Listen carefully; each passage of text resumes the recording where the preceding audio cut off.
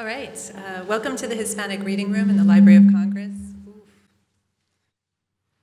My name is Suzanne Shadle, and I have the privilege of being the chief in the Hispanic Division as of October. It is my pleasure to recognize, I pulled the wrong introduction. It's my pleasure to recognize Catalina Gomez, who is one of our wonderful reference librarians here in the Hispanic Division and our curator of the Archive of Hispanic Literature ad Tape.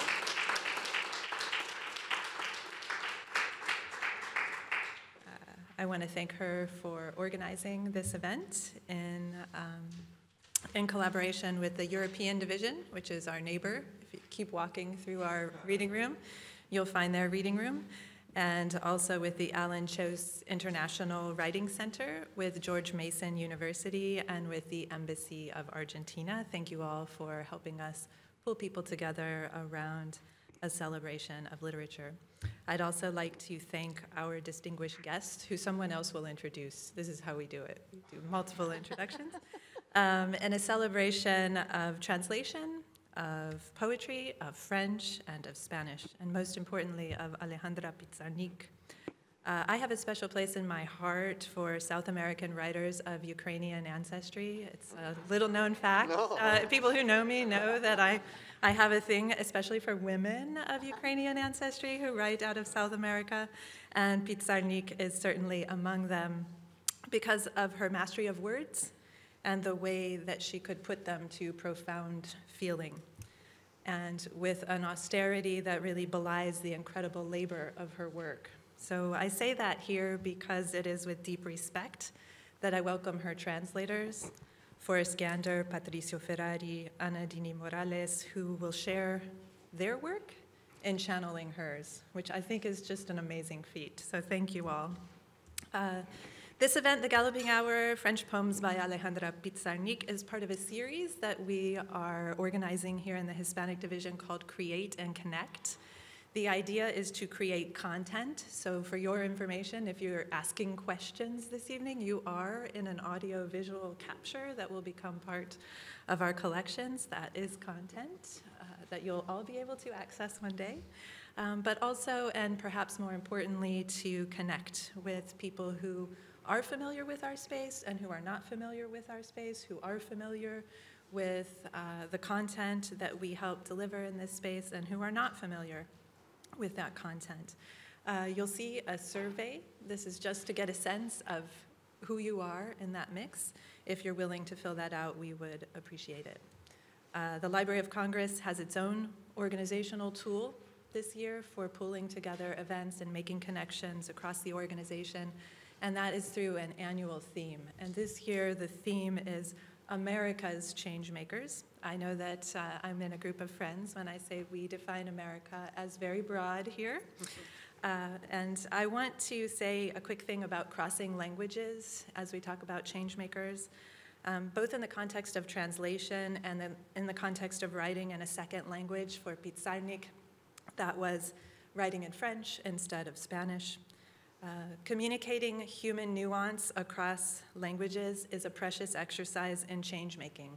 It brings people who may not naturally communicate together in ways that open new avenues for understanding one another. And I believe, and hopefully everyone in the audience believes, that we need more of that and not less of it. With that, it is my pleasure to turn this microphone over to Deputy Chief Gerardo Diaz Bartolome from the Embassy of Argentina, who will introduce one of our panel.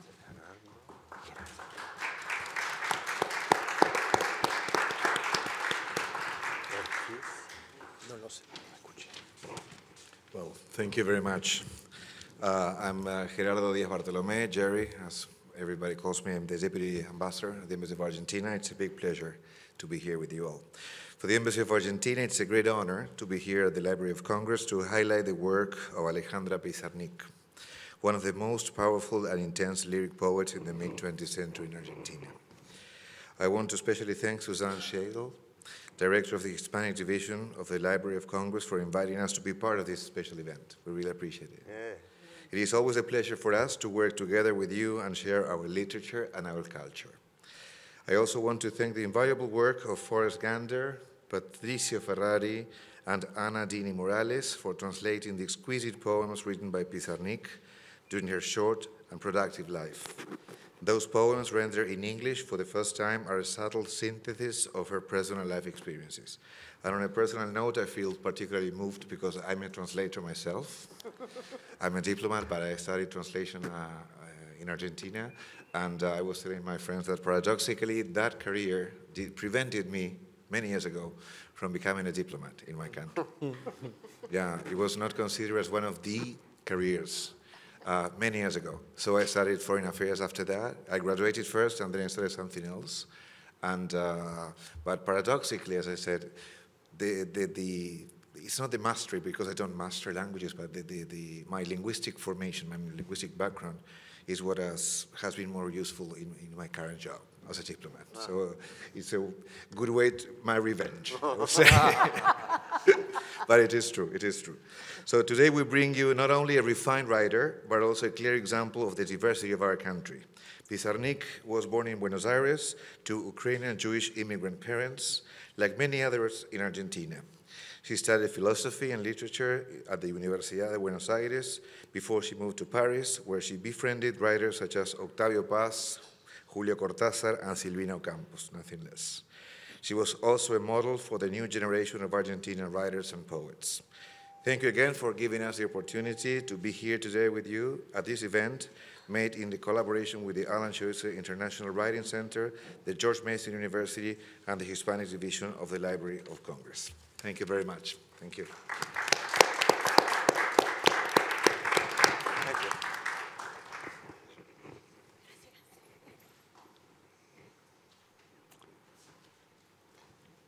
Okay. Good evening. I'm Gwen Kirkpatrick from Georgetown University, and I am delighted to be here tonight to be included. Pizarnik, Alejandra Pizarnik is a particular favorite of mine. I've even written on her. And I must say her star grows brighter by the year. She was somewhat of a cult favorite for some years, maybe 20, 30 years ago. And every year that passes, she becomes better known. And I'm delighted that you three have worked to make her known to different audiences, more audiences and different audiences. My job is to introduce the translators. First, Forrest Gander is a writer and translator. Among his most recent books are Be With, the novel The Trace, and Echo and Coma, a collaboration with the eponymous movement artists. Gander's book, Core Samples from the World, it's a great title, was a finalist for the Pulitzer Prize and the National Book Critics Circle Award. Gander is also a translator whose recent works include Alice, Iris, Red Horse, poems by Goso Yoshimatsu, and Then Come Back, the Lost Neruda poems. Okay. On my far left, Argentinian-born Patricio Ferrari has translated poetry from French, Alejandra Pizarnik, Portuguese, Fernando Pessoa, Antonio Osorio, English, Frank Stanford, Lainey Brown, and Hindi, Vidroi. A polyglot, as is evident from that list. His work as a poet, editor, and translator bridges a life between languages. Recently, he edited and co-translated with Forrest the Galloping Hour French poems by Alejandra Pizarnik, New Directions, which is here. Ferrari resides in New York City and teaches at Rutgers. While serving as managing director of San Patricio Language Institute, a school in Greater Buenos Aires that his mother founded in 1971. I think that's great. And Deeny Morales is a translator, literary critic, and dramatist. Her translations of Raul Zurita's works include Purgatory, Dreams for Kurosawa, and Sky Below, selected works, of which she is also the editor. She has also translated works by the Argentinian Mercedes Roffé, Pizarnik, and the Uruguayan Amanda Berenguer, among others. Original works and adaptations for contemporary dance, theater, and opera include La Straniera, Tela di Ragno, Cecilio Valdés, and La Paloma at the Wall, which is coming soon, is an opera. 2019 National Endowment for the Arts recipient for the translation of Tala by Gabriela Mistral. Deeny Morales holds a PhD from the University of California at Berkeley and teaches at Georgetown University. And I can say she is a brilliant teacher. She teaches with the Center of Latin American Studies and also Spanish and Portuguese. She also co-directs the Gabriela Mistral Youth Poetry Competition, which is for local schools, children writing poetry. So you see we have a stellar focus with Alejandra Pizarnik and also very stellar translators, editors, writers, multi-talented crew. So I will turn it over to them. Thank you, Gwen.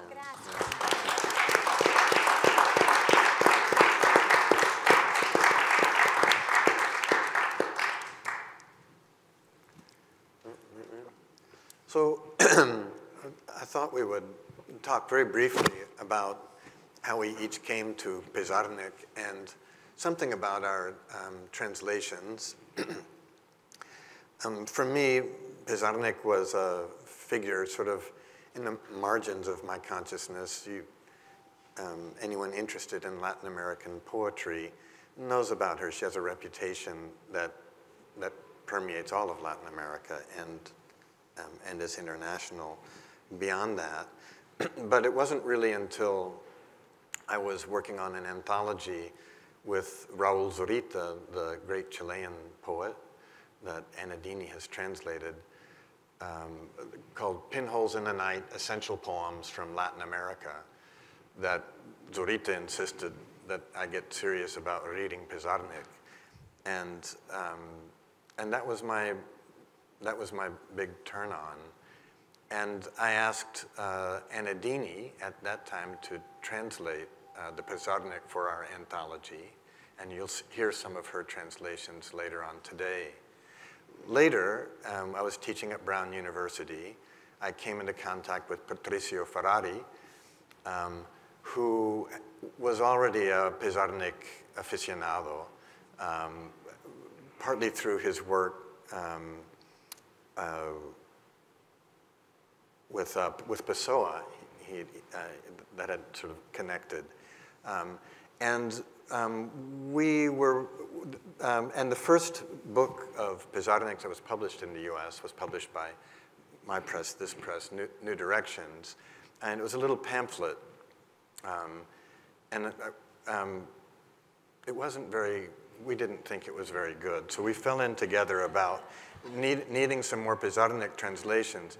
In fact, that translator does a much better job on her subsequent and larger translation of Pizarnik. But her first effort, it seems like a first effort, probably like my first efforts in translation.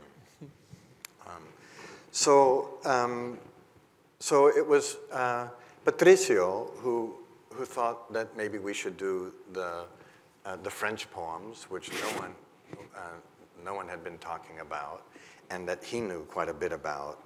And I followed Patricio's lead. I thought I would say a little bit about why it's difficult to translate Pizarnik. There's lots of reasons, but among them are the fact that she uses a very talismanic vocabulary, certain words that come up over and over again, things like sleep, death, infancy, terror, night, mirror. And she shifts a surrealism that she sort of inherited as an Argentine writer conversant with French in the early 1960s towards dreams and very emotionally fraught dreams of self-reflection. So that becomes a difficult territory to think about translating. And one of the ways you can get into trouble as a translator into English, translating her work, since she's using some kind of these talismanic words that are sort of generic, and because Spanish is a Romance language, it can, if you follow the Latin roots of the words, translating them into English, you often end up with a very vacuous kind of translation. And so one of the things that, that we were looking to do was to make sure we were drawing on Anglo-Saxon words. So as a little example, so, you know, given a phrase like la plume verte, we would not translate it as the verdant plume. We would go for that green feather, which are Anglo-Saxon words. Or in a French line like this one. On peut sentir que le cœur est dans la jambe et l'eau dans l'ancien lieu du cœur. When we hit sentir, better to veer away from sense and use the Frisian or Old Saxon fiel for feel. So feel instead of sense. Instead of lieu, not locale or locus, but the Anglo-Saxon site. Instead of est, which is just a verb to be, we went ahead and used the Anglo-Saxon thud, which you'll hear when we read this poem. And that's a kind of risky thing. It's putting an active verb in where there's a passive verb in the French. And we justify it because the music of her line there, which you'll hear in the French, is completely lost if we use the abstract verb in English. And so I hope you'll hear how the thud brings the music into the English translation. Anna, do you want to say something about your translation? Sure. Absolutely. Sure. Yes, thankfully, Forrest asked me if I wanted to participate in this beautiful book, Pinholes in the Night. And I said I would translate the women of the book, who were Gabriela Mistral, Idea Vilariño, who's a Uruguayan writer, Mistral is a Chilean writer, and Alejandra Pizarnik. So I guess I'm going to use your word, Suzanne, austere. There's quite an austerity to her poetry, and it's very wound up. So you can't give or take words very easily. It's not like Raúl Zurita's poetry, who I translated a lot, and where you very easily can add multiple verbs and the helping verb and the gerund. This is poetry that is very, very tightly wound. And I don't want to say it's brittle, but it's certainly dense, compact, and hard. Those would be the synesthetic terms I'd use. Something about this poetry, so I wanted to give you an example of Pizarnik's exacting nature. So I'm going to give you a workshop-y example of that, just to give you. So when a poet is exacting like that, because really you translate, the poetry teaches you how to translate that poem. So at least for me, I don't come to translation with a preset of ideas of, okay, well, I'm going to translate, this is how you translate poetry. No, that poetry itself teaches you how to do the work in the new language. And I think, how am I going to sound these concepts, this nature of what this human being is trying to say in this new language? And it's interesting. Thank you for your lovely introduction, and thank you, Gwen, for your lovely introductions as well. You said that you said that translation is your linguistic formation, but you know, it's also a formation in a human sensibility. You know, how we learn language, how we learn stories is teaching us how to be human in a certain way, no? So, so anyway, let me give an example. There's this beautiful poem, that's poem 13 from Diana's Tree, which is Árbol de Diana. And it says as follows: explicar con palabras de este mundo que partió de mí un barco llevándome. So it's just 2 lines. It's very simple, but each line is 11 syllables. So each line is in decasílaba. But it's interesting because, she places the emphasis, and decasyllables have their tradition of emphases. And in the first line, explicar con palabras, the emphasis is on the 6th and then the 10th syllable, okay? Explicar con palabras de este mundo, okay? But then in the second line, so she's talking about explaining with words of this world. Then the second line, she talks about a break or a cut or a split or a birthing and a boat, and then a taking away, okay? In the second line, she shifts those emphases to the 5th and the 9th syllables. How exacting is that? See, so she actually, in the syllabic, she creates a very light rocking. So the first line is explicar con palabras de este mundo, okay? Mundo. Then the second line, que partió de mí un barco llevándome. So vándome is the 9th. So she goes from 6 and 10 emphasis to 5 and 9 in each line using 11 syllables. Okay, so how do you replicate that? Do you know, or how, really the word shouldn't be replicated, it's how do you think about that in this different language? So I often, I refer to different writers, but in the case of Pizarnik, a similar writer who has that harsh austerity is Emily Dickinson. So she uses, what she'll do is use an iambic quatrain followed by an iambic tetrameter. And I know this sounds really technical, but it's just so cool. You know, everybody should know this. This is your human formation. So she, for example, because I did not stop for death, he kindly stopped for me. Yeah. Okay, so there's an example of a stop, right? A continuation, then a stop. So it's actually the inversion, whereas in the Pizarnik, it's like a rocking this way. In this sense, it's a stopping, right? There's a continuation of the first line that stops you short in the second line. So I thought, well, what if I invert those rhythms and use 3 feet for the first line and then 4 feet for the second line to create a sense of taking forward. So here, this is what I came up with. So these are 3 iambic feet followed by 4 iambic feet, okay?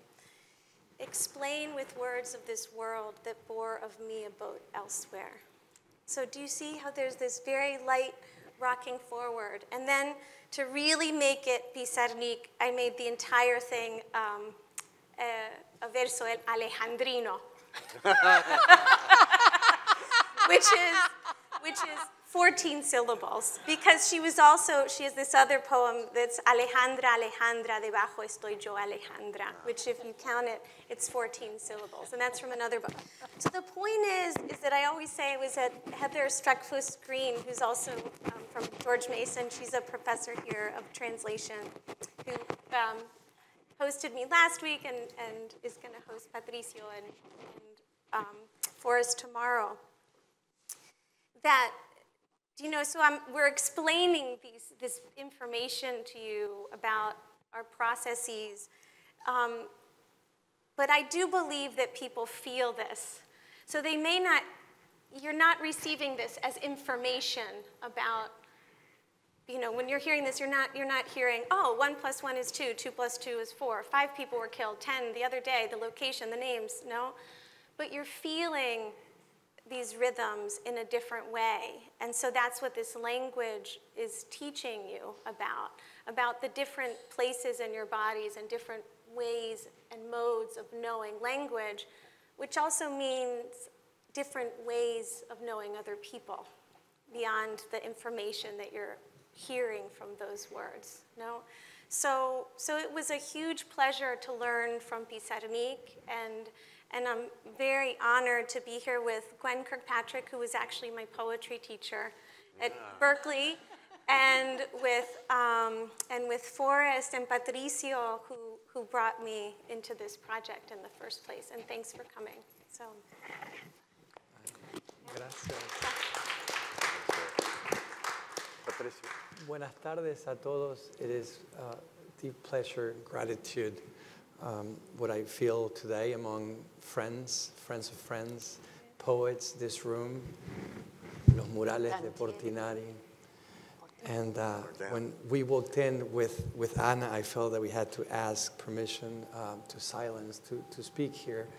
And it is really an honor and to share Pizarnik here in this grand place. Y que haya gente de la Embajada Argentina me da mucho honor, me da realmente mucha felicidad en el periodo que estamos pasando. Realmente es un gesto. And it is a gesture also for all of you to come out on a cold day to hear poetry. Hay, madre, un sitio en el mundo que se llama París. Un sitio muy grande y lejano. Y grande otra vez. And Alejandra felt this, knew this, as so many of poets had before Alejandra. Those words were by César Vallejo, uno de sus grandes maestros, grandes compañeros de poesía que Alejandra tuvo como muchos. And Alejandra went to Paris in 1960. Alejandra went to Paris feeling that she had to go to Paris. By 1955, she was in her teens, and she writes in her diary, recordar que tengo que ir a París, y lo tengo que querer, y tengo que ir. Y fue. And she got on a ship March 11th, and she went to Paris. And there she lived for 4 years. And there she produced the poems that Ana read today. When Árbol de Diana comes out in December of '62 in Buenos Aires, Alejandra is in Paris. And Octavio Paz writes the preface. The poems on their own right stand. And overnight, Alejandra is a poet. It's her 4th book. At the time, she will go on to write many more. Very prolific in her lifetime, and trust me, very prolific after her death. We will be reading new works of Pizarnik, hopefully every year for many, many years. She left an archive. She left treasures. They're very well kept in Princeton University. That's where I found these poems. Other people before me had found them, read them, knew about them, but for some reason, no press had published these poems. And when, thanks to Forrest, and I came to know the name of New Directions, and I thought I would like to knock on that door because this could be a good home for Alejandra. And when I met Declan Spring, and here I would like to thank him and Barbara Epler for having accepted this manuscript of poems that for other publishers were thought to be minor poems, poems of no necessity and need in the Pizarnik canon. And when we read the translations that Ana did of Árbol de Diana, we see how intertwined, how much in dialogue they are with these French poems. Alejandra came to be into her poetry because of French literature, because of surrealism, because of Breton, because of poets she loved, poets that she lived with before France, and because of those 4 years in France, and because for some time she left behind in silence her mother tongue. Actually, I should not say her mother tongue. Her parents spoke Yiddish at home. So as she grew up, she already was that Miedo de ser dos, camino del espejo, as she writes, as she will write in Árbol de Diana, but before, she will write that in French. Some of the poems that she, and this is what we feel with Forrest and with many other friends and Pessoa and Pizarnik lovers, Pizarnik did not intend these poems to be published. There's 20 poems, there's 9 drawings, and 1 etching in French. But the truth is she kept them. She kept them with her, and when she goes back to Argentina in '64, she will put them together in a folder, and that's how they came to Princeton, in a folder, organized, and with numbers 1, 2, 3, 4, 5. And that is the order that we follow in the edition. These poems, Alejandra will go on to, in '68, start translating. Maybe one afternoon, maybe a couple afternoons, couple nights. She does write in her diary in June of '67, go back to the French prose poems. Start translate them. The truth is that when she begins, and we see it in the manuscripts, we see it in the typescripts, she begins to do more than just translating. She begins giving titles to the pieces in pencil, to the typescripts, to not translate certain passages, to alter others. She begins to transcreate. And that transcreation will give some poems in '68 from the French poems in '62, '63, in Spanish in '68, in Spanish in '71, in El Infierno Musical. Around 12 poems out of the 30 texts that we have here originally were born in a language that was not her own, that she had to learn, first in Argentina and then in Paris, on the streets of Paris, as she walked the streets, as she read through the night, and living in very meager means in the city that Pizarnik, like many others, felt that they had to visit and lived in order to have the right to consider themselves poets. Paris, what was that passage of rite of passage that writers, and many writers before her, César Vallejo did it himself right after publishing Trilce. Moro, Paz, so many poets lived in a city that no longer is the city that once was, but as Vallejo put it then, era lejana, había que llegar de barco, era grande, y era grande otra vez, porque no acababa. Y hoy quizás pienso en Nueva York como esa ciudad que no acaba. You need to translate that for this figure. Y vamos a leer un poco de poesía.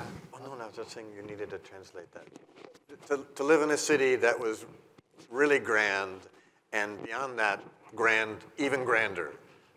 And grand again, and far away, and beautiful.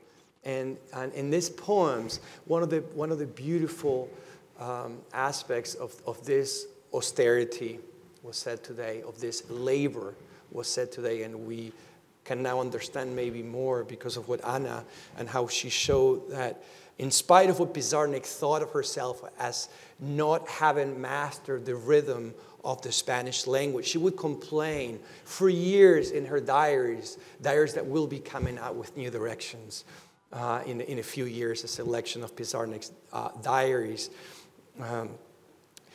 of her shortcomings in poetry, in verse, and therefore, due to this failure, so to say, she claims in her own diary, and I believe she did believe this, she needs to turn to prose poetry. True, she does turn to prose poetry because of poets she loves wrote in prose poetry. Rimbaud comes to mind, Baudelaire comes to mind. But we do see, and Anna showed it, how meter is in poetry. Even, and we hear T.S. Eliot here, meter is in free verse when free verse is poetry.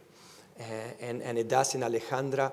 And when she writes, and more, beginning with Árbol de Diana and beyond 62, and we believe because of French poetry, she will turn to the prose poem.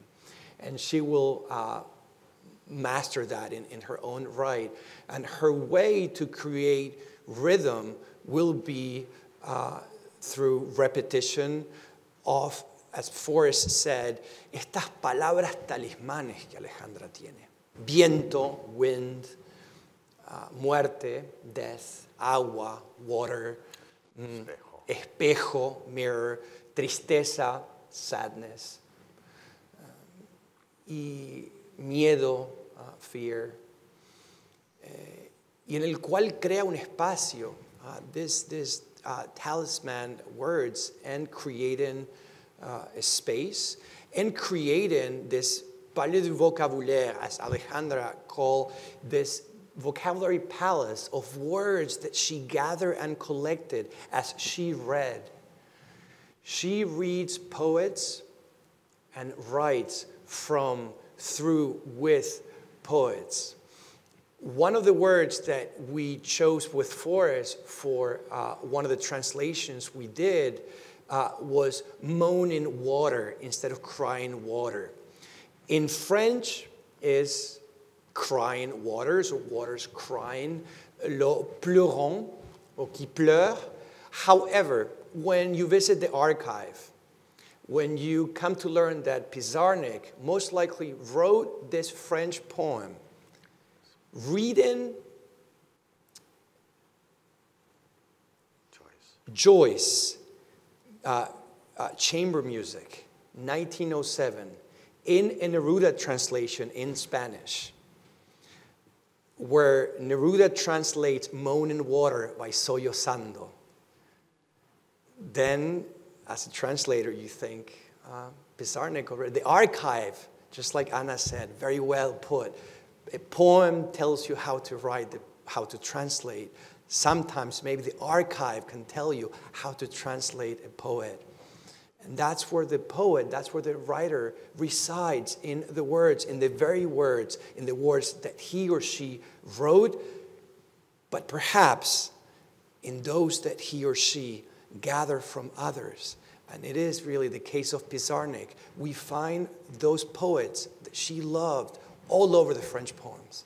So let us hear Rimbaud, let us hear Baudelaire, let us hear Apollinaire in French, and the English translations that we did with Forrest, with whom collaborating was a pleasure, a learning experience, a feast. Mi placer, yeah. Do you want to start with some Spanish? Yeah. As I start to read, I wanted to also thank Catalina Gomez of the Hispanic Division Yo también. Making this possible. The Alan Cheuse International Writers Center at George Mason and Professor Heather Green, Suzanne Shadle of the Hispanic Division, the European Division. So I wanted to make sure I said those. And here goes. Here's some Árbol de Diana. Vamos. Diana's tree. I'll read in Spanish and English. 2. Estas son las versiones que nos propone.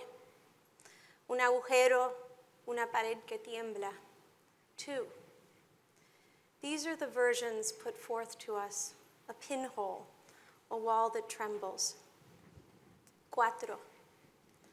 Ahora bien, ¿quién dejará de hundir su mano en busca del tributo para la pequeña olvidada?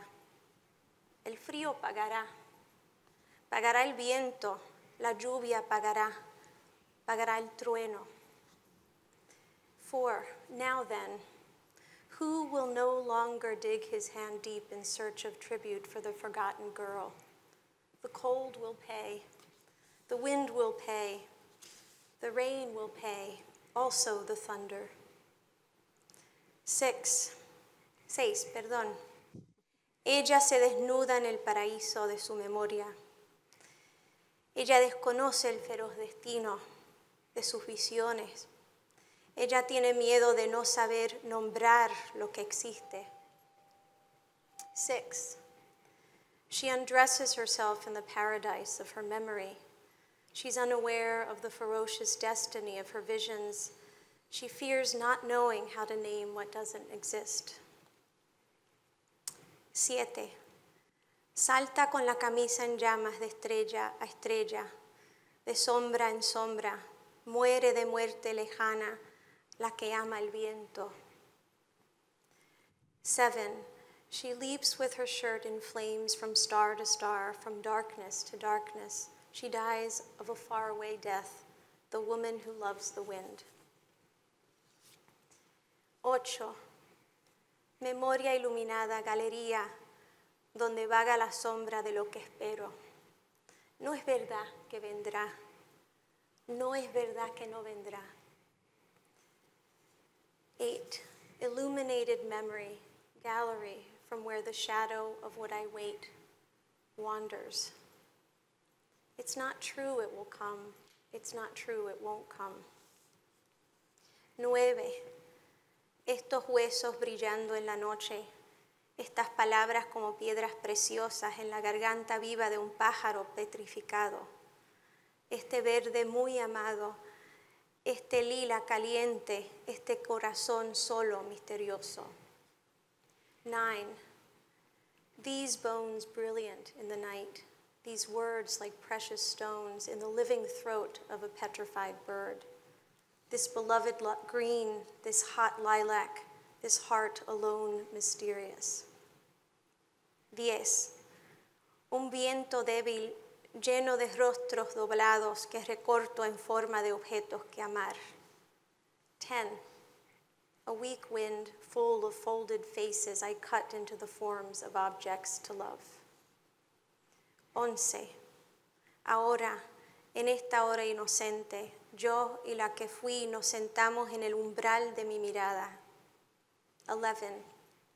Now, at this innocent hour, I and the one I was sit together at the threshold of my gaze. 13. Explicar con palabras de este mundo que partió de mí un barco llevándome. 13. Explain with words of this world that bore of me a boat elsewhere. Gracias. Gracias.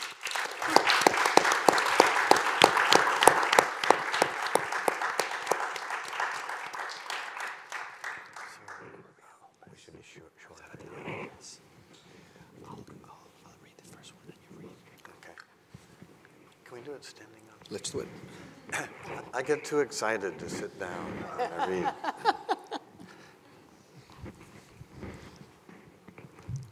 In Gerardo Diaz Bartolome, great to have a diplomat translator. I think it should, set a precedent. Si pour une fois de nouveau, les regards bleus dans les sacs remplis de poussière, je parle de moi, j'ai les droits. Cette attente, cette patience, si pour une fois de nouveau, qui me comprend? Je parle de jouets brisés, je parle d'un sac noir. Je parle de moi, je peux le faire, je dois le faire. Si tout ce que j'appelle ne vient pas une seule fois encore, quelqu'un devra rire. Quelqu'un devra fêter une blague atroce. Je parle de la lumière sale qui court à travers la poussière. Les yeux bleus qui patientent, qui me comprend? Une seule fois encore, la petite main entre le jouet brisé, les regards de celle qui attend, écoute, comprend. Les yeux bleus comme une réponse à cet mort qui est à côté de moi, qui me parle et c'est moi. Si pour une fois de nouveau, mes yeux terrestres, ma tête enfoncée dans un sac noir, mes yeux bleus qui savent lire ce qui exprime la poussière, sa lamentable écriture, si pour une fois encore.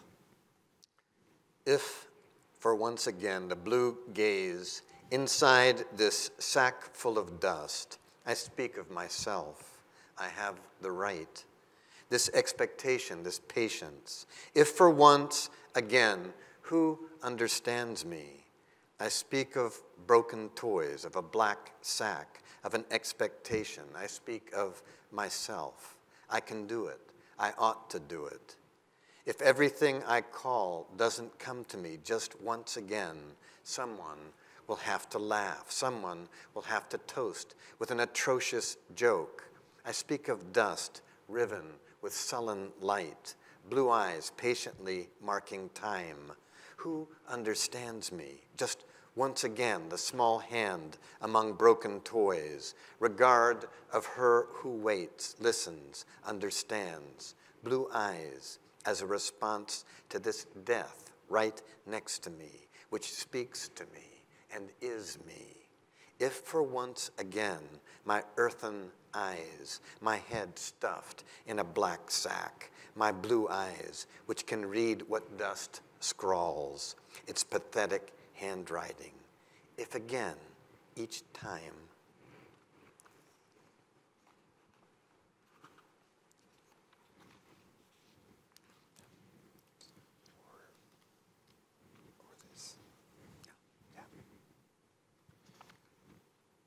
Parole du vent.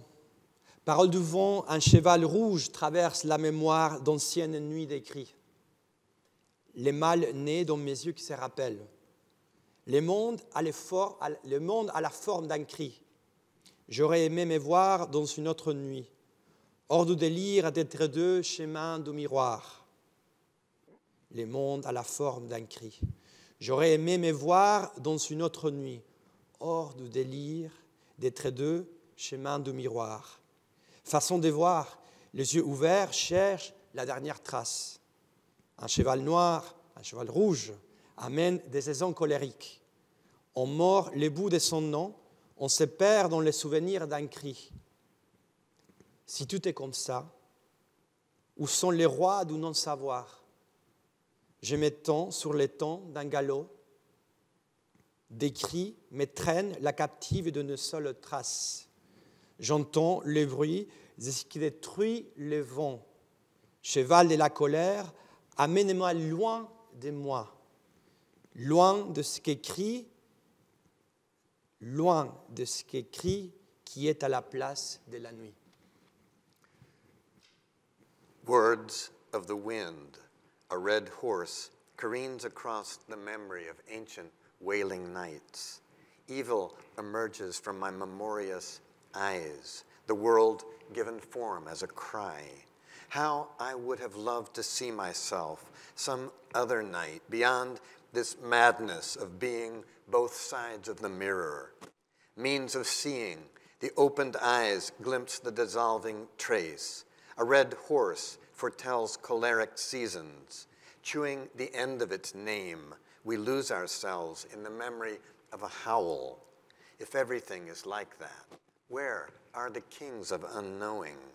I bend myself around the galloping hour, the hour of cries that drag me after them. Captive to a single trace, I hear the sound of what beats down the wind. Horse of ire, bear me far from myself, far from this cry that stands in for the night.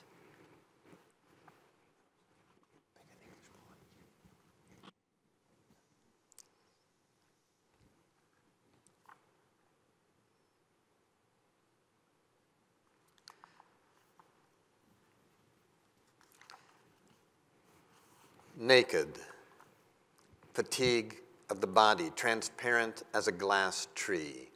Near yourself, you hear the brutal rumor of inextricable desire. Night blindly mine. You're farther gone than me. You're farther gone than me. Horror of checking for you in the screams of my poem. Your name is the disease of things at midnight. They had promised me one silence. Your face is closer to me than my own. Phantom memory, how I'd love to kill you. Nu. Sommeil du corps transparent. Nu. Sommeil du corps transparent comme un arbre de verre. Tu entends près de moi, tu entends près de toi la rumeur brutale d'un désir inextricable. Nuit aveuglement mienne. Tu es plus loin que moi, horreur de te chercher dans l'espace rempli des cris de mon poème. Ton nom, c'est la maladie des choses à minuit. On m'avait promis un silence. Ton visage est plus près de moi que le mien. Mémoire fantôme, comment j'aimerais te tuer. Yes. À toi les toits, à moi les mois, mémoire, armoire de gloire. Salle, salle de sel, toi en haut, anneau annulé, les années, les aînés, tout pèse étrangle. Étrange au cercle, aime-moi. Tu es lit, je dis, personne ne dit, rien dit. Le derrière du rideau fait l'amour avec les vents. J'attends qu'ils finissent pour vivre sans toi, à l'aube.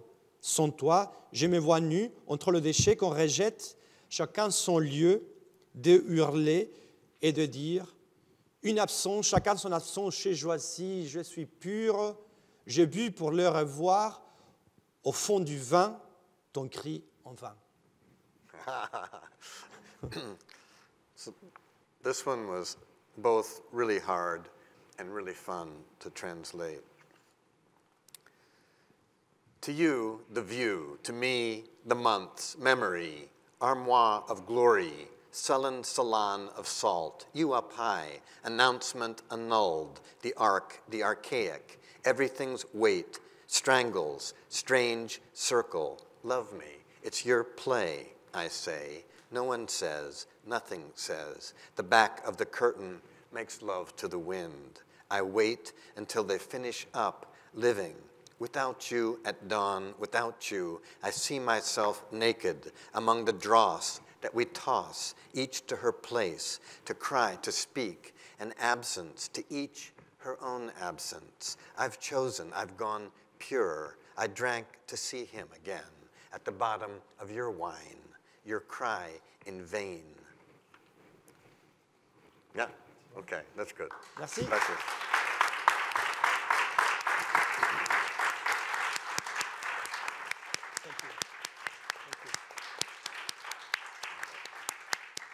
And thanks again to Catalina Gomez. ¿Dónde está Catalina? Sí. And to Suzanne Schadl. And to Gwen. Gracias. Thank you. Gracias a Thank todas, you so much. Gracias a todos, por favor. Y a la poesía.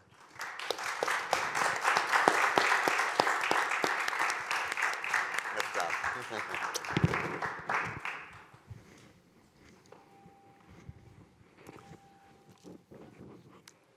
Does anybody have any questions? Sí. Oh, good.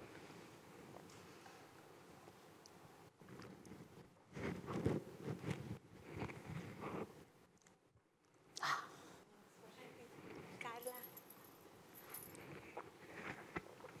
I actually have two questions, and we'll ask them both, and if somebody else wants to butt in, please do. Did I understand correctly that a publisher had dismissed these poems as being inconsequential? Yes, a French publisher who publishes Pizarnik, who currently publishes Pizarnik. My God. In Paris, based in Paris. Whoa. Who happens not to be French. There you go.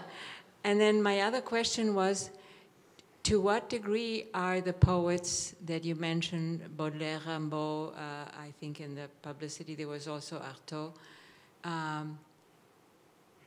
either mentioned or reflected in a specific way in some of the poems you worked on? Do you know that, or did she leave notes about that at all? We find on her manuscripts, notes, journals, specifically her diaries, quotes, entire poems. As a matter of fact, and there's one particular notebook, maybe the most precious document that still is in Argentina, because Alejandra gave it to a friend of hers in Paris, someone who still lives in Buenos Aires, Yvonne Bordelois, and the green notebook opens with a poem, actually with a clipping of a picture of Dickinson. And we have many poets that we didn't mention. Reverdy is all over the place in that notebook, for instance. There is an instance of, I cannot now recall the poem, but Germain Nouveau is in one of the poems. There's one line that really echoes something that Germain Nouveau wrote. And some of the writers, but she will not go and quote them, if you will, in her poems or leave the notes in the poems that she writes, saying that this is where, I'm taking this from this writer or that writer. But all of her elements with which she worked, she did not dispose. She kept with her. They were part of her library, if you will, these reading notebooks and journals. Janis Joplin also appears in one of her poems. Anna? Oh.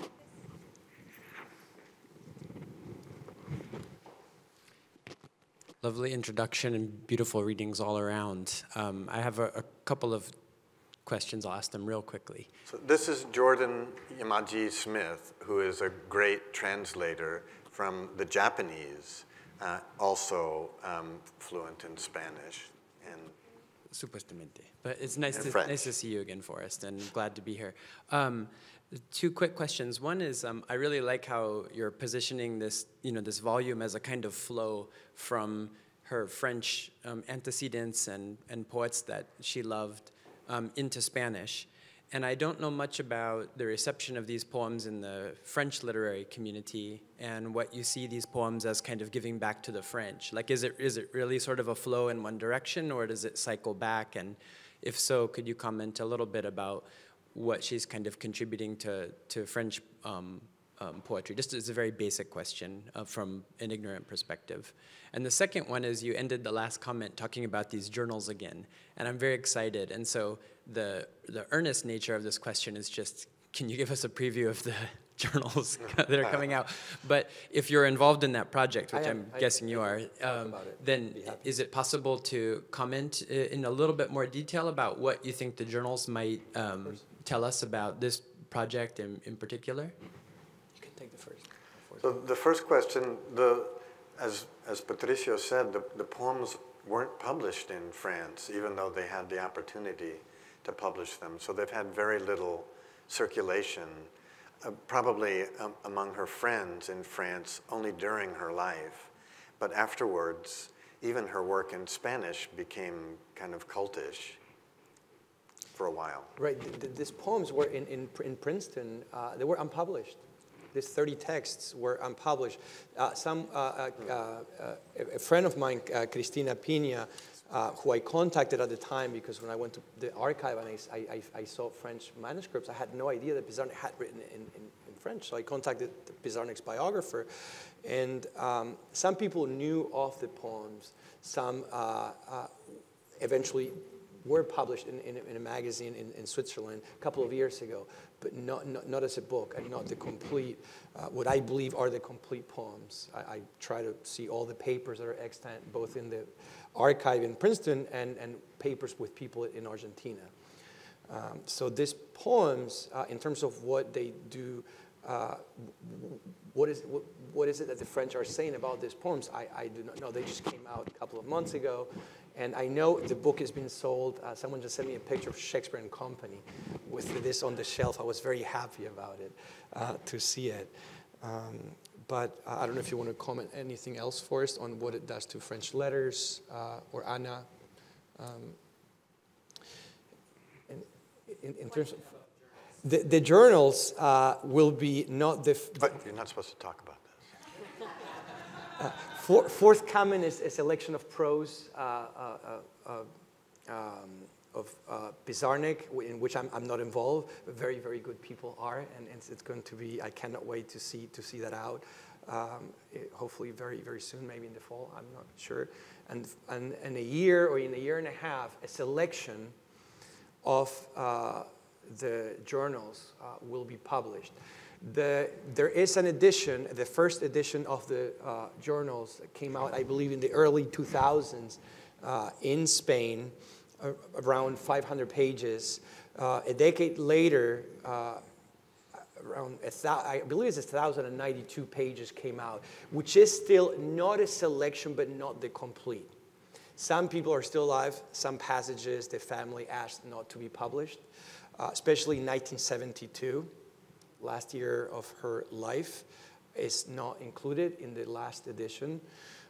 Therefore, we will not be able to include it. I do not know. I will try to include unpublished passages from the archive, but of course, I will have to talk to the people that have a say on the matter. I'm sure that New Directions will be excited to publish unpublished material. We have it all in Princeton.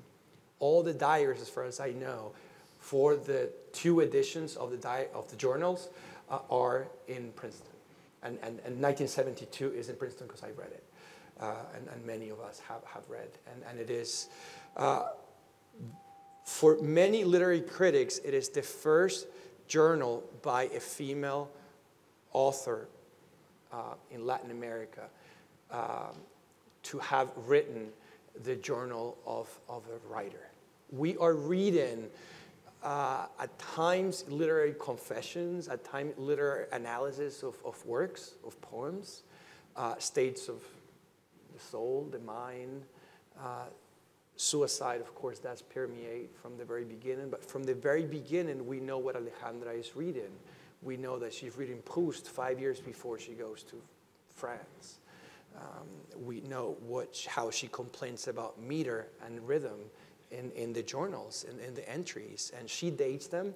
She did want to publish some of her entries, and she actually did publish them in France,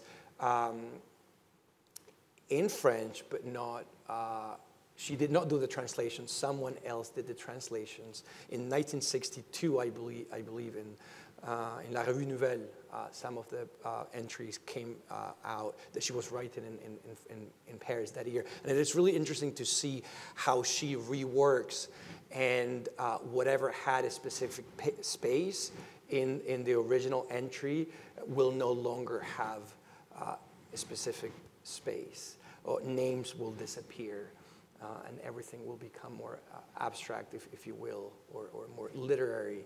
And she is very conscious of what she's doing with her diary, with her journals. So it is something that she would be very happy that they are published and translated. She was very proud of that work that she was doing. She used it both as an atelier, as a place to think, and also as a product of literature that she was producing. Gwen, you were going to say something. Well, I just wanted to say, actually, 2 things. One is that I'm so delighted with the project because it restores a kind of solidity in the idea of Alejandra Pizarnik as this amazingly productive and amazingly productive, really, when one considers and learned, because so often she's seen as sort of this doomed, tragic figure, but she was full of life and words. The other thing I wanted to say, I was trying to think, who else collected words? I just read something, The Palaces of Words, and it's Patti Smith, who was almost a contemporary of that time in the 60s when they're both starting out in their little garrets. Yeah. And Patti Smith, the singer and poet. So I like making that connection, that Patti Smith and Alejandra Pizarnik are working to make and Patti Smith was also very influenced by some of the same French writers. Yeah. She was very taken by the poet role that she felt like Baudelaire onward had, Rimbaud especially. So I like that contact there with the palaces of words. Alejandra needed to start a band. Yes, she needed Bob Dylan on the side, not just Octavio Paz.